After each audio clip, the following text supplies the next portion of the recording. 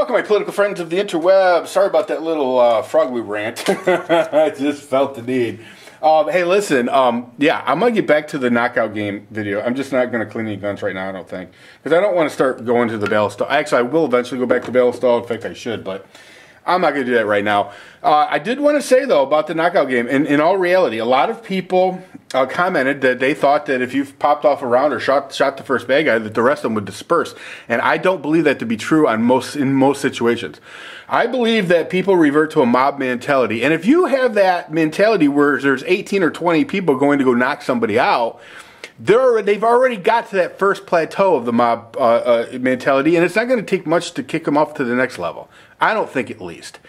So, I mean, bottom line, you know, for those people out there, and like I said in my first knockout video, you know, for those people going, I'm ready for the knockout game, are you?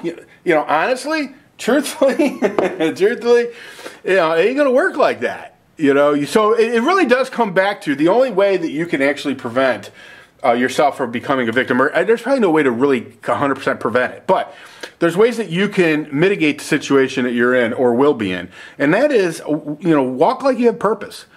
You know, if you're in a mall parking lot and it's holiday season where a lot of people end up getting mugged and attacked and stuff like that, or if you're a female and it's dark out and you're walking to your car to somewhere, be aware of what's going on. Look around you. You know, walk with purpose. Don't be walking, you know, heading down the road with your cell phone in your hand and you're staring at it doing this number here, you know, because that's gonna paint the word victim right on your forehead. I mean, literally, that's exactly what's going to happen.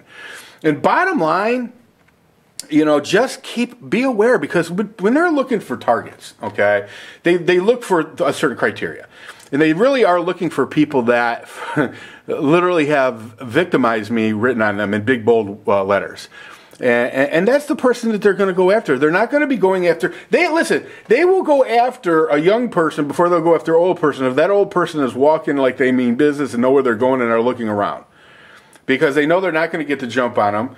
You know, and you know, by the way, too, I don't remember who mentioned it, but somebody said in the comments that, you know, you shouldn't find yourself in a situation where you're surrounded by 18 people. And that's true.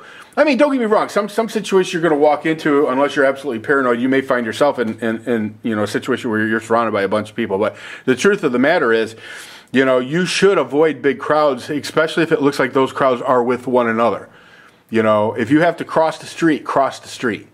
You know, whatever you can do to not put yourself in the middle of you know, 10, 12, 18 people, whatever. You know. Anyway, I don't want this to be a real long video. Let me know in the comment section what you think, not about the frog loop, but about the knockout game. Do you really think that if you pop off a couple of rounds, the crowd's just going to disperse? Because I can't help but to think Mogadishu. I can't help but to think, you know, LA riots. I mean, what Mogadishu is even more important. Now, I'm not saying that the mob or the kids or the people that are playing the knockout game are of the same mentality as the Mogadishans.